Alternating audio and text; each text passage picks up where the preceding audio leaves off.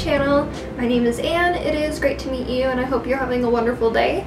Today's video is just going to be on this green and orangey red eye makeup look. I know this seems very Christmassy, but I didn't think it was so green to the point where you couldn't just wear it out if you wanted to.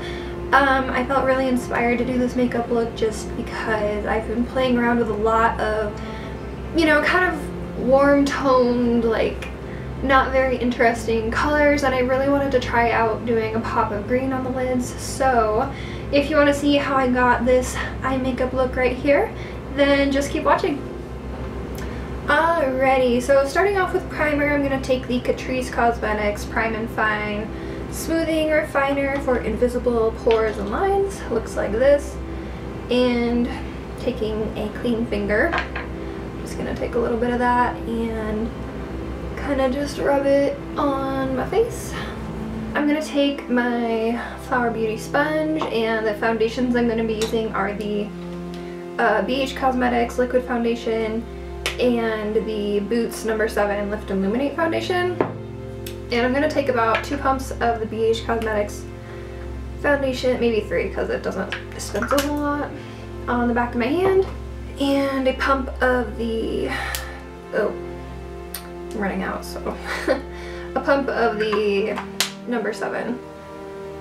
I know that in my picture on Instagram I said that I used the Milani foundation, but truthfully that foundation is way too dark for me. Even though I did try mixing it with a lighter foundation, it just was way too yellow and too dark, although it is a wonderful foundation.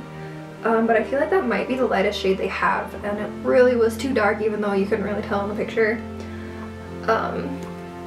So yeah, that's kind of why I'm not using that today, but I love the combination of these two foundations. So yeah, that's what I'm going to be using. The No. 7 Lift and Luminate foundation does just kind of add like a nice healthy glow. So I actually do mix it in with a lot of my other foundations. Although it's a little pricey, it is still drugstore, which I can appreciate. So it's a good pickup, and the bottle has lasted me a really long time. Like, I'm just finally starting to run out of it, so yeah. Yeah, I really love the finish of this foundation. It just looks so natural and nice. Oh my gosh, you know what? I'm so dumb. I just realized that I was totally gonna do my eyes first because it's kind of an intense eye look, and I forgot. Oh well. So this is a new concealer to me. I just used it for the first time yesterday, or no, 2 days ago. But this concealer is like legitimately so good, and you should definitely pick it up if you can. This is the Sonia Kashuk Undercover Liquid Concealer. I'm in the shade Light, and it just kind of looks like this. It's pretty similar to the, is it the Maybelline concealer where it has a little sponge, but you guys know what I'm talking about. So you just twist it, and the product comes out like that.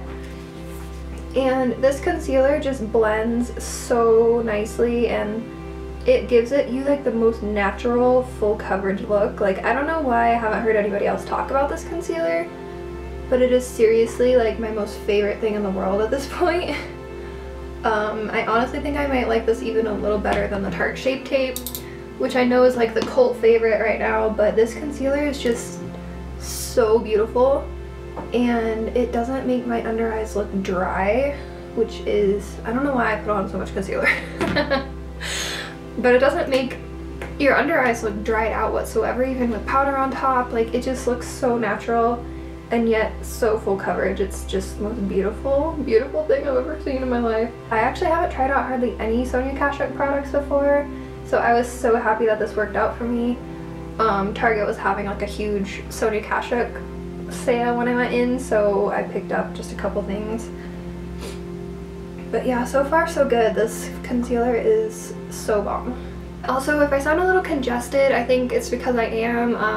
I'm not sick, but my nose just gets so stuffy and runny so easily, and especially when I'm concentrating on my makeup, like it just like runs, and then my voice sounds weird, and you get the drill. But yeah, it's a little frustrating sometimes.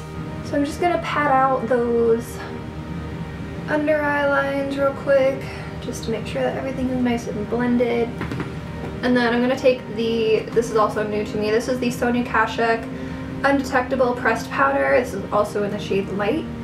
And I'm just going to take an e.l.f. This is the e.l.f. blush brush, but I use it for setting. This powder is actually really, really nice. Like, it doesn't have a white cast. It doesn't make your under eyes look all cakey or anything like that.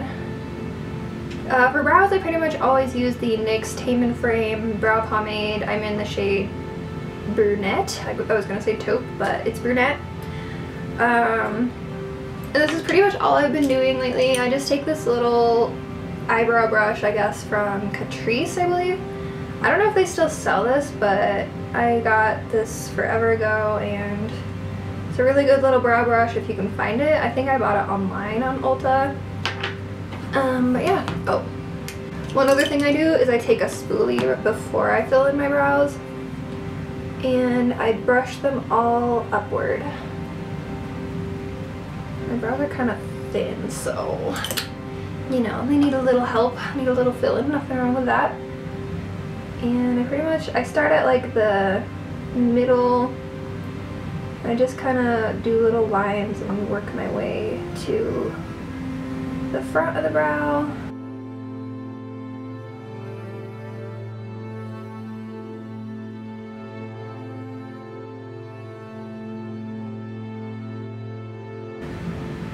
And then in the front area, I just kind of push these little hairs upward with the color. That way they kind of just look a little more defined.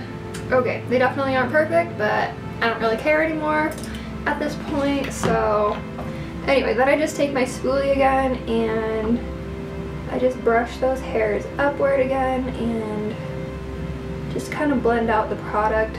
It's kind of all I do for now, and then in a bit we're going to go in with like some brow gel and kind of get them more groomed looking. I'm going to take the Coty Airspun powder and I'm going to dump a little bit of this into the cap, and I'm going to kind of press some powder underneath my eyes just so that way I can wipe away any fallout from the eyeshadow we're going to be doing. Which I really didn't want to have to do this, but I went ahead and started on my foundation before thinking. So this powder is pretty strongly scented, just so you know, so that is something to keep in mind if you do buy it, but it is a good powder, so you know. The palette I'm going to be using is the Jaclyn Hill and Morphe palette. These just have really good colors in them. The only downside to this palette is it doesn't have a mirror, so I'm still going to be having to kind of simultaneously use two mirrors, which is a little difficult, but we'll see if we can make it work. So starting out in the palette, I'm going to take this kind of fleshy colored shade right here on a fluffy brush, and I'm going to use this as my transition color. You know the drill. I'm going to be running that through my crease, kind of high up actually. We want to take the colors just a little higher throughout the crease because the green we're going to be doing, like, it's going to make sense in a bit. Okay, so anyway. So yeah, don't be afraid to take them too high. It may look a little funny at first, but it'll make sense. Now that we got our transition shade down, I'm going to take a dot of concealer on my eyes. And I'm just going to kind of put it there, just right in the center. And then I'm going to kind of like look up a little bit, like, and then see where it kind of, see that kind of dot up at the top. We're going to blend that out, and we're probably going to put the green about to where the concealer line ends, because if we don't do that, then everything's going to kind of just blend together and it's going to look really muddy throughout the crease. At least that's what happened to me the first time I did this look. So I'm going to try and prevent that a little bit. And yeah, so I'm going to kind of just tap out that concealer.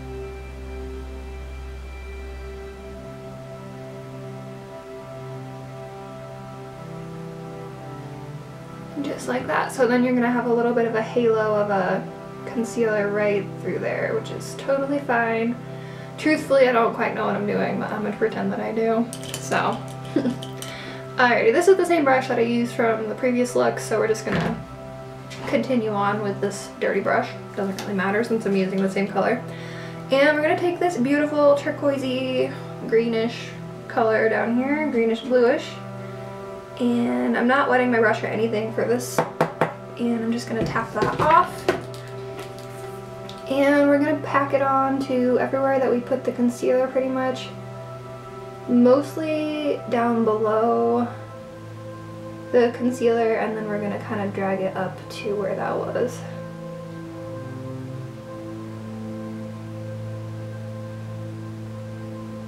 I really want the shadow to stick to my lid, which is why I did not set my concealer. I just went in really quickly with this blue shade to kind of set it down. So that's why I did not set it, because it's pretty much acting as a little primer right in this area.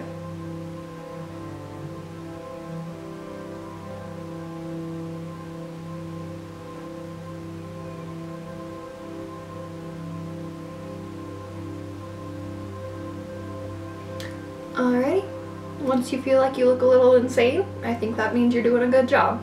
Now that we got that down, I'm going to go ahead and do the same thing on the other eye, and I will be right back. Okay, so now that I'm back and I have both of the green done on the eyes, we're going to go ahead and move into more of the crease shades now and kind of blend out that harsh green edge that's going on, because it just doesn't look too cute right now. So yeah, so we're going to do that. And the first shades that I'm going to take for this are going to be this orangey shade and the shade right next to it, which is kind of a burnt orangey shade.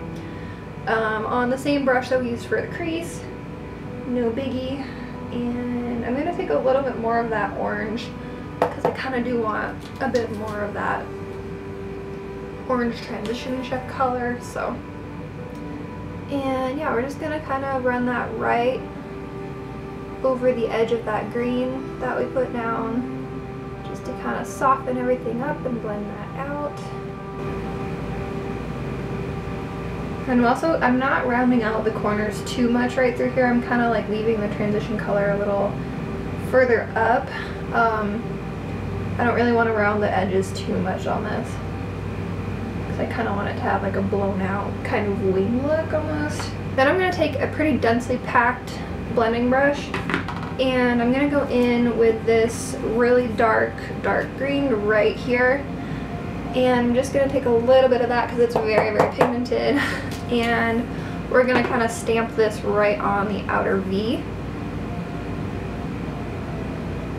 just to kind of add a little bit more definition right through there, and we're going to blend that out. And this also helps the line right through here to look a lot more normal.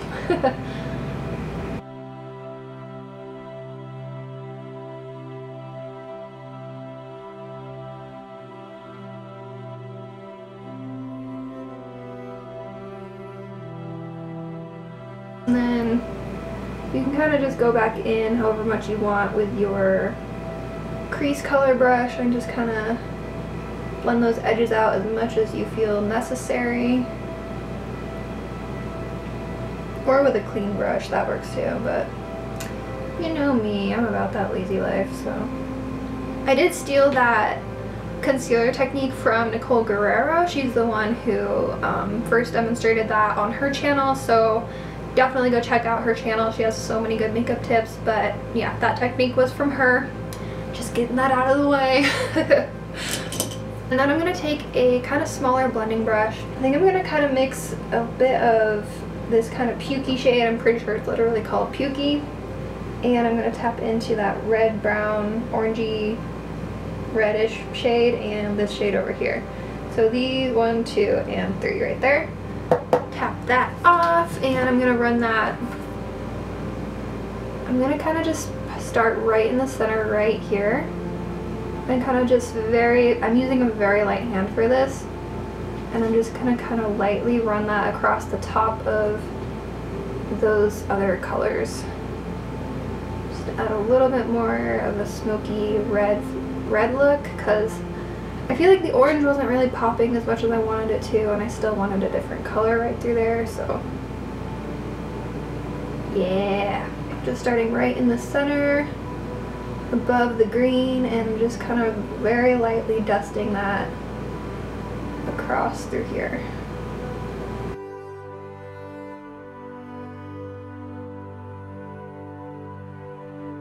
So I'm pretty happy with how the eyes are looking so far, but I am going to do one last thing, which is take my finger and use this kind of blue, shimmery, blue-green shade.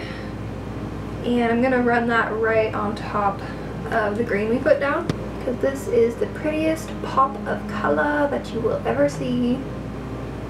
And it just really like livens up the look a lot, and it's just such a beautiful shade. And I think I am going to actually take a shader brush and wet it. This is the same one that I used for concealer. I'm just using a bit of the Ofra fixing spray, but you can use water or whatever you got on hand. Really pack that on a lot more.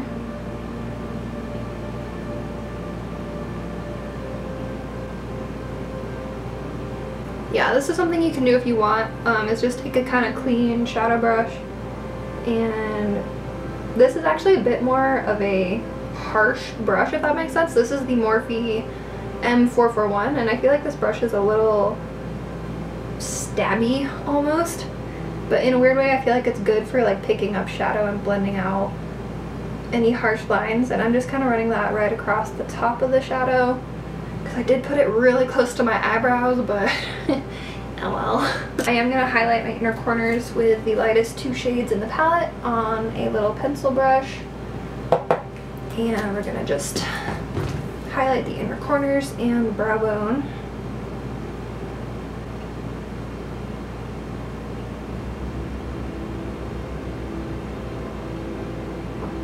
Yeah, I feel like once you add a little bit of brow bone highlight, it makes the world of difference with how the shadow looks and how close I put it to my eyebrow. So I'm gonna go ahead and take that powder brush that I used to set my under eyes from before, and I'm gonna dust away all of that powder that we set there.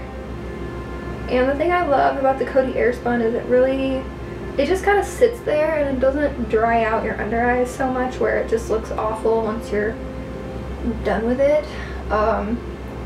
And I think a lot of it did end up sinking in my skin, so there's not a whole lot to brush off, but it definitely did help to control that fallout. So yep, looking good. Okay, I'm gonna go ahead and put on some lashes and liner real quick, and I will be right back.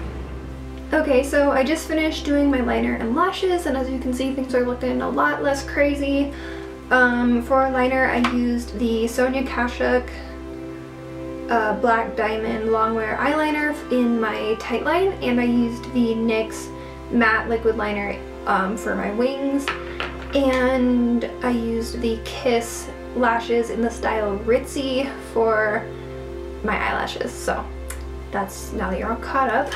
For the lower lash line, I am just gonna take this shade on a little small blending brush. I'm gonna take the Pukey shade again, and I'm gonna run that along my bottom lash line real quick.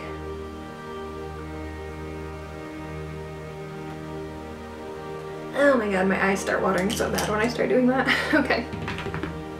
And then I'm just gonna add some lower lash mascara. I'm using the Wet n Wild Mega Length mascara. This is just a pretty good mascara if you ask me. It's like $3, so if you're just using it for your bottom lashes, I don't think it needs to be very expensive, but you know, don't smudge, thank you.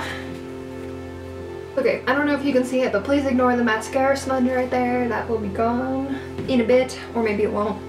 I don't care that much, so shh. Okay, so we are gonna go ahead and finish up the rest of the face. I'm gonna take that same Sonia Kashuk powder again, and I'm just gonna set my forehead a little bit. I think the rest of my face is pretty okay, but my forehead is where I get a little bit oily. Although for the most part, I'm a pretty dry person. I set my eyebrows with the e.l.f. brow gel, because we said that we were going to do that, and I always do this, so you know, keep them hairs in place.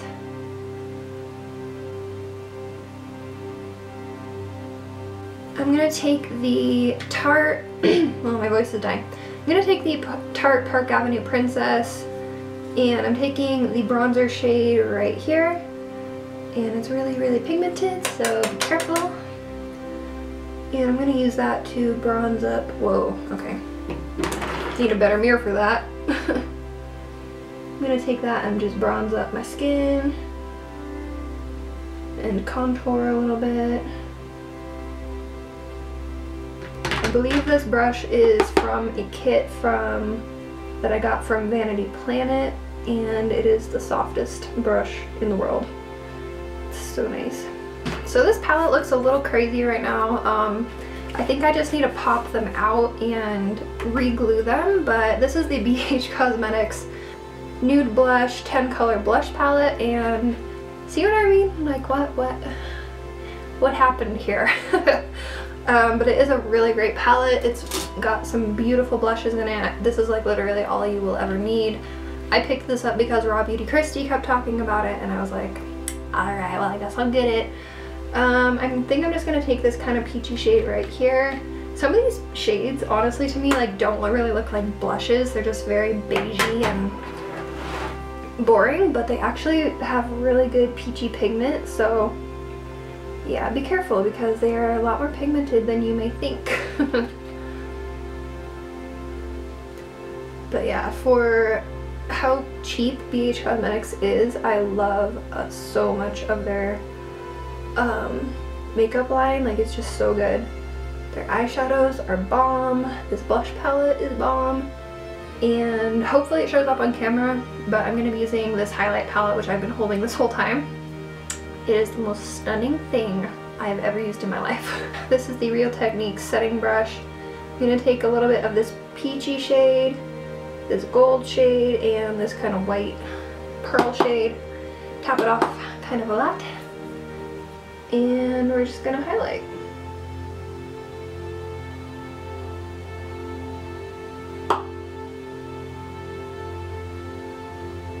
Like, it just, oh my gosh, it doesn't look chalky or anything. It's not too glittery. It's really not actually glittery at all. Like, it's just such a beautiful highlighting palette.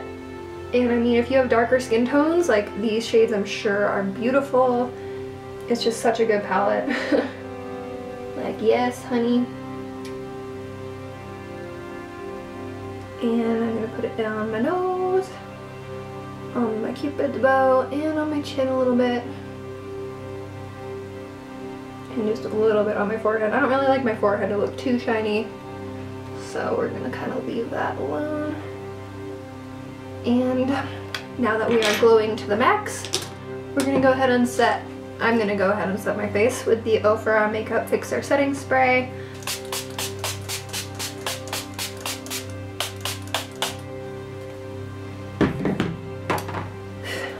I always use a lot of it.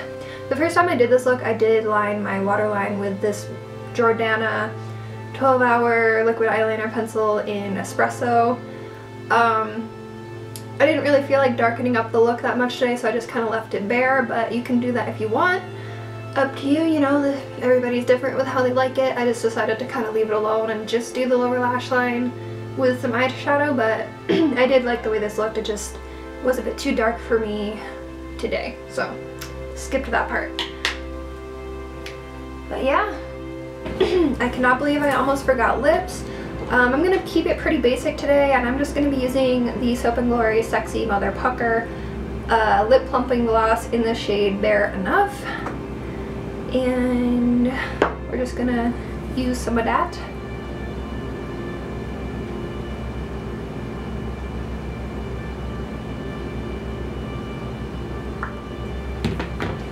And there you have it.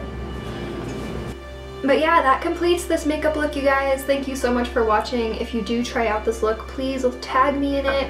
I would love to see how you create this look and what it would look like on you. Thank you guys so much for watching. Please subscribe if you have not already, and I will see you guys in my next video. Bye.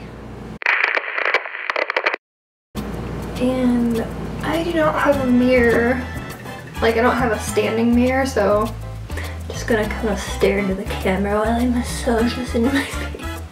Okay.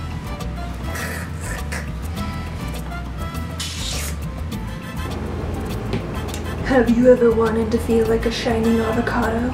Well, now you